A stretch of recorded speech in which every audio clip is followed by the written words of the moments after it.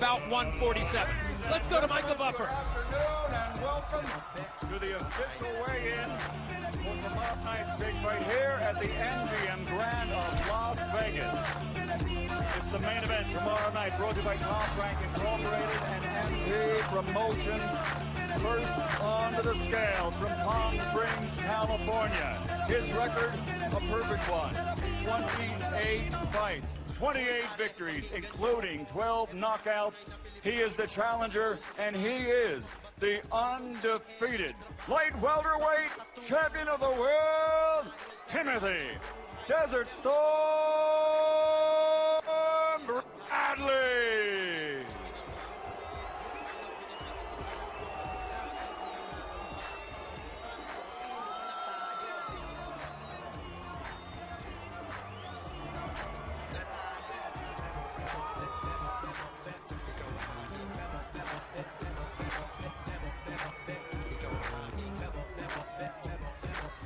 On the scales, the undefeated light welterweight world champion, Timothy Desert Storm Bradley.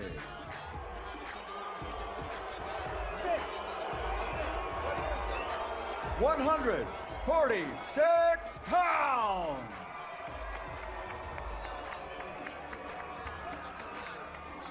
And next up onto the scales, his professional record, 54 victories, 38 knockouts. Undefeated for 7 consecutive years.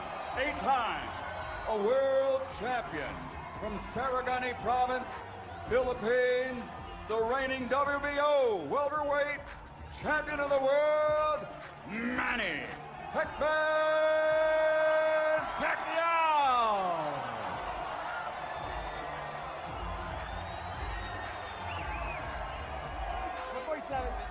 147 pounds for the reigning and defending WBO champion, the Pac-Man, Manny Pacquiao.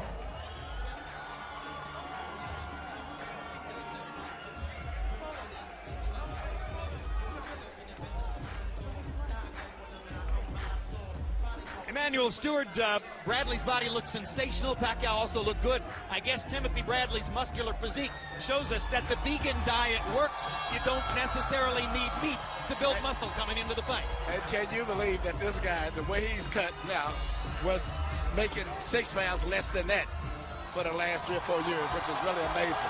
But I think he's a big guy that just sweated down to get to that weight. But it's amazing to see that how he could have ever fought lighter than that. They both look in excellent condition. He appears to have put on a lot of muscle in the shoulders and the chest. I think we can suspect that his legs will be very strong as well. Yes, he's going to be very, very strong physically all the way around. He's been doing physical training and lifting weights since he was about 8 years old. Eight-time world champion, Manny Pacquiao.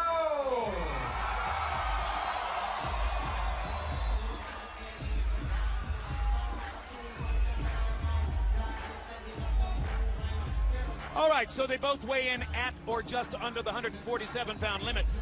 Bradley's moving up to fight at 147 for the 2nd time in his career.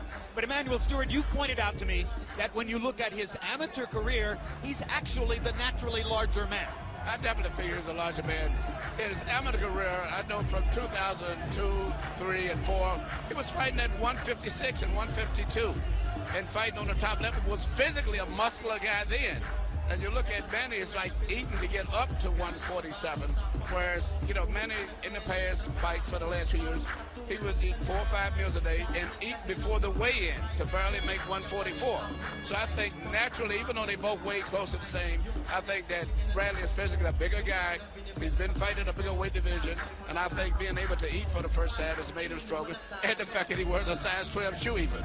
Bradley's 28. When Pacquiao was 28, he fought at 130 pounds. Let's go down to Max Kellerman now with both fighters. Manny, just now when you stared down, Tim was very serious. You were smiling. Why?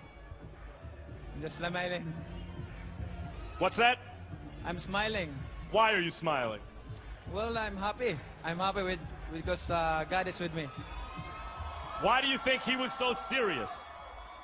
I don't know. You told me yesterday that Bradley reminds you of you when you were his age, young, hungry, up and coming. How do you beat a guy like that? Well, we'll see tomorrow. No specifics? I will give you idea tomorrow. Manny, you're drawing more fans now for weigh-ins than most fighters draw for fights. What do you want to say to these people who show up for your weigh-ins? I want to thank to all the fans. Especially, first, I want to thank God for the strength that He gave it to me today and a good health. And I want to thank all the fans who came here to show the support. And I see you tomorrow on the fight. Do you think that your experience in these kind of situations with all the lights and the fans helps you here? Tim's never been in this situation. Well, I'm so happy because we're here now and the win, and tomorrow is the fight. Thanks, champ. Tim, you were mean mugging him during the stare down. You look very serious now. Why? I'm ready for war. I'm ready for war. Don't matter. Don't matter getting the booze. It don't matter. I've been here before. But you haven't been in this situation before. What's this like? None of these people in here is going to be in the ring. And none of these people in here is going to be in the ring with Manny Pacquiao. It's just going to be me and Manny at the end of the night. I imagine part of dreaming of a super fight is dreaming of this kind of attention. Do you have any reaction to it at all? Doesn't bother me at all. At all. Bring it on. The more the merrier, baby. I'm set out to prove everybody wrong, baby. Not everybody, Tim. There are people in the media picking you and upsets in the air among kind of boxing insiders. Why do you think that is? Because they know how hungry and determined I am, baby. Look at my physique, baby. Look at how I look. I trained extremely hard for the fight. And they going to see tomorrow, baby, why I belong at this level. Thanks, Tim. Jim? All right, thanks very much, Max. Emmanuel, baby, let's take a look at your keys to victory for both fighters now. And starting with Tim Bradley, who is obviously so determined and pumped up, what must he do to win the fight? I know this sounds a little confusion offhand, but he has to put a lot of pressure on Manny and then still be in a position to counterpunch a lot after Manny misses and gets off balance, which he does often, as Marquez exposed. And Manny is such an anxious fighter that he punches with so much intensity. Oftentimes he gets his legs crossed. And he has to try to gradually wear Manny down by making Manny fight in the times when Manny likes to dance around, do his little Mike Tyson kind of bob and weave. He needs to put pressure, make Manny fight then and not have that rest. And be prepared going down the stretch. Because Manny wins a lot of his fights by coming on and really fighting hard the last few rounds. And he's got to be prepared to match him punch for punch. It's a great point. In fact, if Juan Manuel Marquez had won the 12th round on the Dave Moretti scorecard in the fall, that fight would have been a draw. It became, in effect, a one-point Pacquiao win, and I think he won it because he continued to pursue and pressure and throw punches all the way to the end of the fight, when, as you pointed out, Marquez took his foot off the gas in the last 3 rounds. What must Manny do to win the fight tomorrow night? For Manny to win the fight tonight, Manny, first of all, got to punch with full authority when he punches. You know, he's not going to hit Bradley as easy as everybody seems to think. He's got to continue the way he used to when he first came on the scene, punching through his target, not landing to the target. And he's got to make sure that after his combinations, he don't go straight back. Because he gets out of balance a lot and he goes straight back. If he does that, Bradley's going to come right to him and catch him after he finishes combination.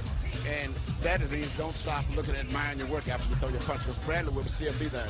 And going down the stretch, he's better be prepared, because I think it's going to be a long fight. And not get wrapped up in all this hype that's going on, how he's going to run out and knock Bradley out right away. Be prepared for a long, tough fight. We've got about 1 minute left. There's a widespread perception among boxing writers and other media that the new Manny Pacquiao, a guy who smiles during the stare down and wants to project love to everybody, isn't going to be nearly as violent a fighter in the ring. When a guy makes a change in his personal life, does it also show up in the ring?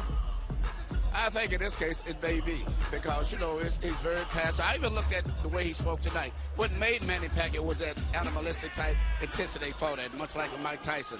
Take that away, you're taking away one of his biggest assets. And I think I see a little bit of that leaving out the door. And then his mind is so spread out over so many other things. Serious about his Congress job, big TV series, all his energy is all over the place. So he can't be that way fighting a guy like Bradley. He's got to be very focused. You care to pick a winner? You can't pick a winner? Really, you know, I have a slight edge almost on the Bradley, but I can never go against Billy Manny, because Manny has been the heart of boxing for the last 10 or 12 years. This man has carried the sport. So, I mean, I could never go against him, but I cannot get too excited about Manny just knocking him out like everyone else sees him. I say it's a tough fight. All right, thank you, Emmanuel. This is just the beginning. Earlier in the show, we invited you to predict the result of Pacquiao Bradley on our HBO Boxing Facebook poll. Let's take a look at how those results stand at this very moment. Pacquiao, the winner in the minds of 82% of you who have responded to the poll. The poll will stay open until the first bell of Pacquiao Bradley tomorrow night. So if you have not already participated in the poll, we urge you to do so now. That wraps up our coverage of today's weigh-in. If you missed any of 24/7 Pacquiao Bradley, we will replay the first 3 episodes tonight, beginning at 6:30 p.m., leading up to the premiere of the series finale at 8 p.m. Join us on HBO 2 tomorrow from 4 to 8 p.m. Eastern for unprecedented Pacquiao Bradley pre-fight coverage. At 8 p.m. Eastern, switch over to HBO's main channel and join me, Max Kellerman, and Emmanuel Stewart for Fight Day Now, a 1-hour program packed with guests, interviews, features, and in-depth analysis. It all leads up to the highly anticipated showdown between Manny Pacquiao and Tim Bradley, coming to you live tomorrow night on HBO pay-per-view. So now, on behalf of Max Kellerman, Emmanuel Stewart, and the entire HBO Sports team, I'm Jim Lampley, saying thanks for watching, everybody.